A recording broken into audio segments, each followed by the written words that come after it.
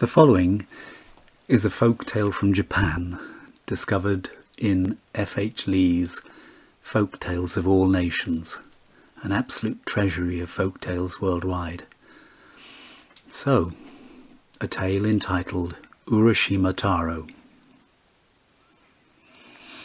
Many hundreds of years ago, in a village on a craggy sea coast of Japan, there dwelt a fisher lad whose name was Urashima Taro. Of all the fishermen in the village, he was the most skilful with his line and net, and he was also the kindest-hearted. If one of his comrades had bad luck, when his own was good, he always shared his catch with him, and he couldn't bear to see any creature, however lowly, tormented or hurt. One fine evening, when Urashima was on his way home to his father's little cottage, he came upon a group of mischievous boys teasing an unlucky tortoise. One boy cast pebbles at its shell, another rapped it with a stick, and a third tried to poke twigs inside. The sight made Urashima very angry. "You cruel children," he said, "what evil has the poor thing done to you? Do you not know that unless you put it back into the sea it will die?" "What then?" cried the bad boys. "It's only a silly old tortoise. It may die if it pleases. We don't care." "Will you not give your tortoise to me?" said Urashima. "No, we will not," returned the bad boys. "It's ours. We want it." Now, Urashima had in his hand a small stock of money, slung on a string through a hole left for that purpose in the centre of each coin. It was his earnings for an entire week, hard won with many hours of patient labour. "Listen to me, boys," said Urashima. "If you will not give me your tortoise, perhaps you will sell it."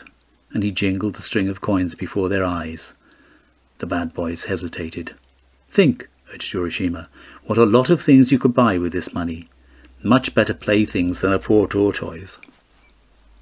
"There is some truth in what Urashima Taro says," remarked the ringleader. "Let us take the money and give him the tortoise."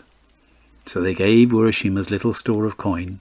They took Urashima's little store of coin and ran off, laughing and jumping, and the fisher lad was left alone with his purchase. "Poor old fellow," said Urashima, stroking the hard, tawny-coloured shell. "I wonder if it's true that you tortoises live for 1,000 years. Perhaps you're still young, and may have 990 years of life before you still. Anyhow, I'm going to put you back into the sea, and I advise you, as a friend, not to allow yourself to get caught again." Then Urashima lifted the tortoise in his arms and went down to the beach and let it slide softly into the water. Next day the lad was early astir. He knew that he'd have to work extra hard in order to make up for the money he'd given the bad boys. All his earnings for a whole week had gone. The sea was as smooth as glass and reflected the lovely turquoise colour of the cloudless sky. Urashima's slender boat drifted rapidly along and soon left the craft of the other fishermen far behind. Presently he heard a soft voice calling him by name. "Urashima Taro! Urashima!" Urashima stood up in the boat and shaded his eyes with his hand, but there was no human creature in sight. "Urashima!" called the voice again. It came from the sea, and looking down he saw a tortoise swimming alongside his boat, and he thought it seemed remarkably like the one which he'd befriended the day before. "Honourable Mr. Tortoise," said Urashima politely, "was it you who called me just now?" "Yes," replied the tortoise. "Do you not remember me? I've come to thank you for your kindness to me yesterday." "Oh, that's very good of you," said Urashima. "Would you care to come into my boat and bask in the sun for a while? I know that you tortoises love to do that." "Many thanks," replied the tortoise, and Urashima helped it to climb aboard. Presently his queer passenger began to talk again. "Have you seen the Rinjin, the palace of the Dragon King, Urashima?" Urashima shook his head. "All we fishermen have heard of that palace, but none of us has ever beheld it." "If it would interest you to see it," said the tortoise, "I can show you the way thither." "It would interest me very much," answered Urashima, "but I'm only a human being.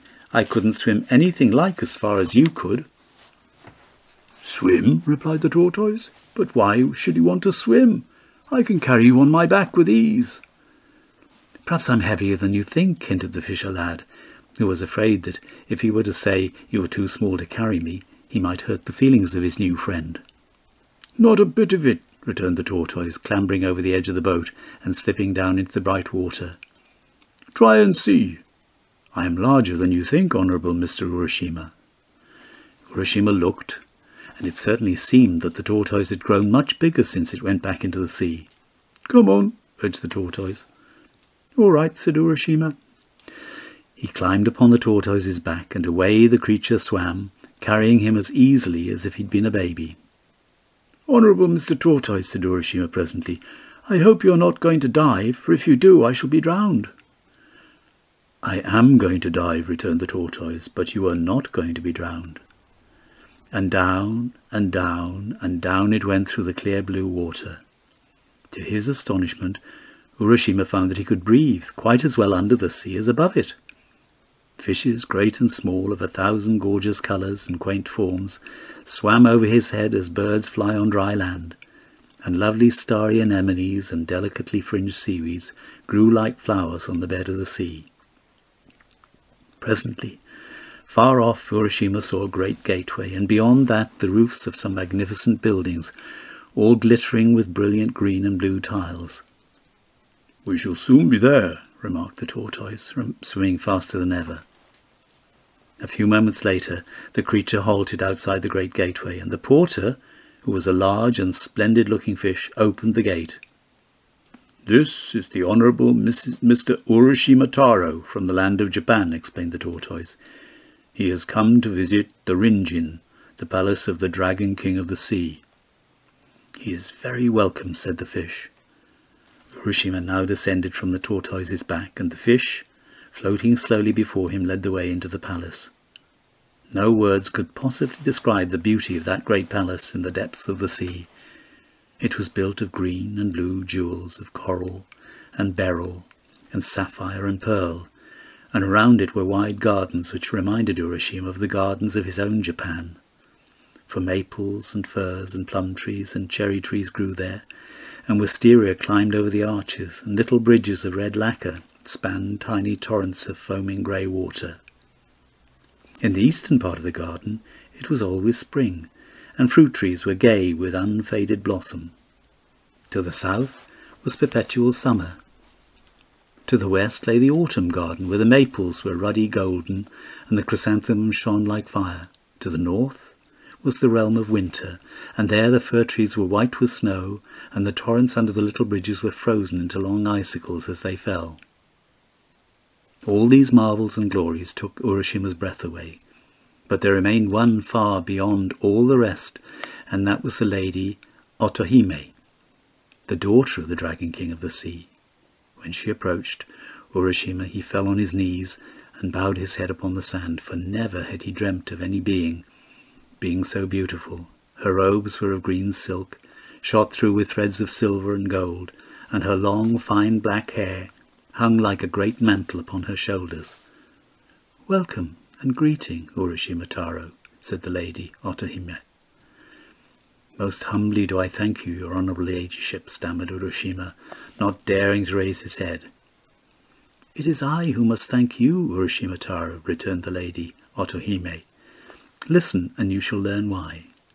Once a year, as we immortals reckon years, it is the will of my father, the Dragon King of the Sea, that I should assume the form of a sea creature and allow myself to be caught by some mortal's net or snare. If that mortal be merciful, great is his reward, but if he be cruel, his punishment also be great.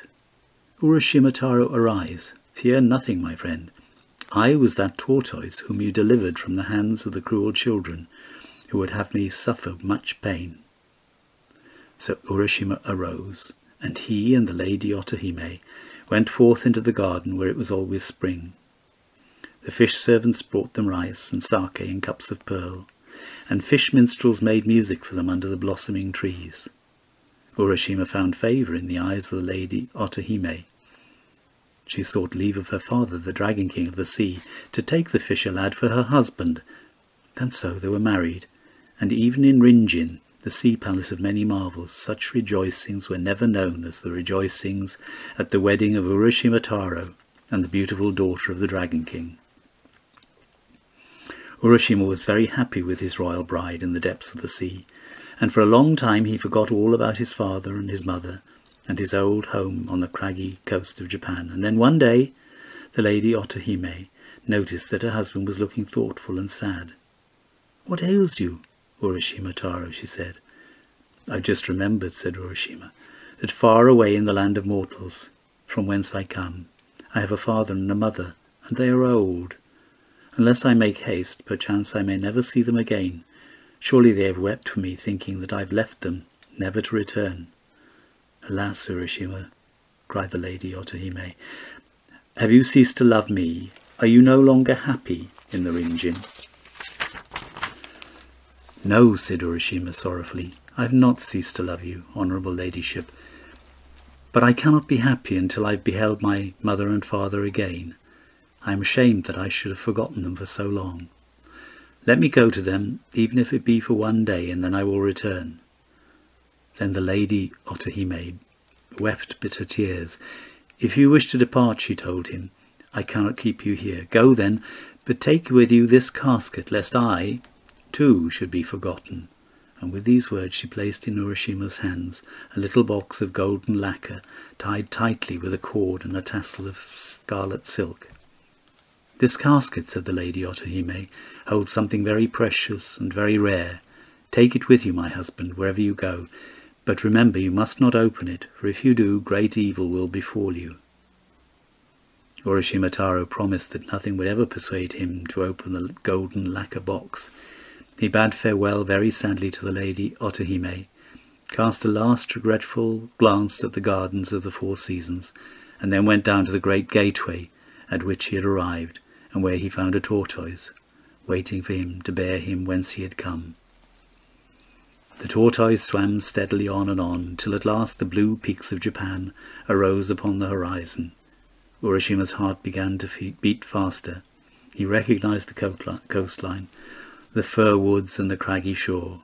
Soon he would see his old home again, and kneel down before his father and mother, imploring their forgiveness. He jumped off the tortoise's back in his impatience and waded ashore. Coming towards him was an aged man whom he took to be his father. A moment later Urashima realized his mistake, and then he ran in the direction where his father's house had stood. What a change! The little hut had vanished, and a much larger house with purple iris flowers growing between the roof tiles occupied its place. "Surely my family has grown rich in my absence," thought Urashima. A man came out of the house, and Urashima approached him politely. "Honourable sir, can you tell me whether the parents of Urashima Taro, the fisherman, still live in this house?"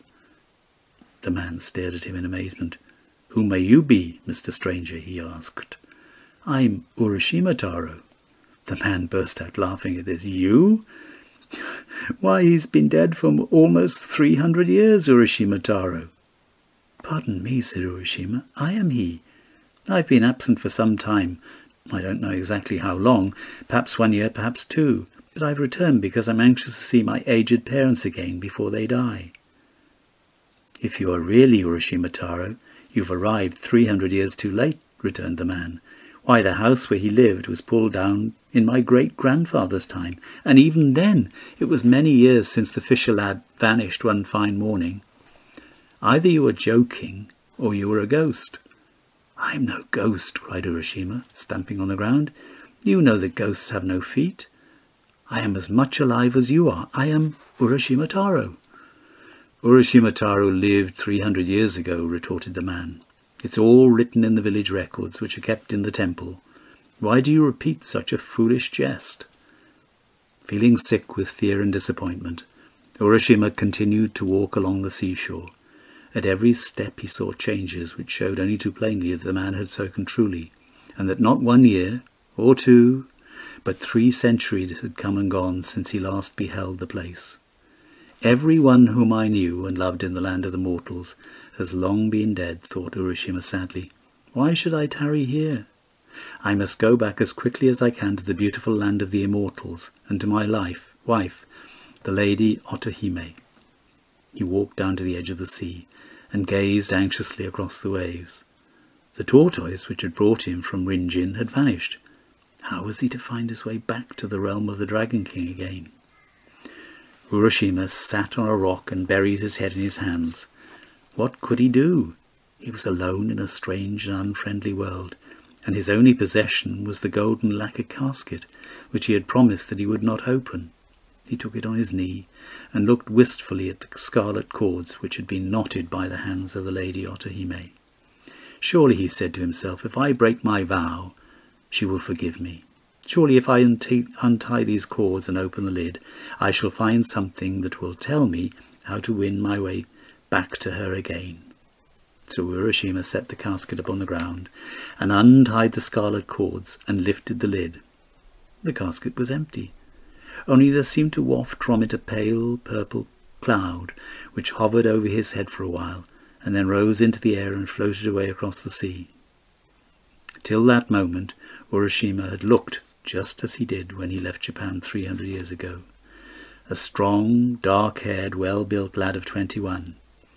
But as he stood, watching the purple cloud fading and receding, a great change came over him. His bright eyes grew dim, his black locks turned white, his sturdy limbs became suddenly withered and bent, and then, with a cry of despair, he fell on his knees with his face against the ground. Next morning, some fishermen going down to the sea with their nets found an aged man lying dead beside a casket of golden lacquer. They peeped into the casket, but there was nothing inside. "Is this the same man who spoke to you yesterday?" one of the fishermen asked the other.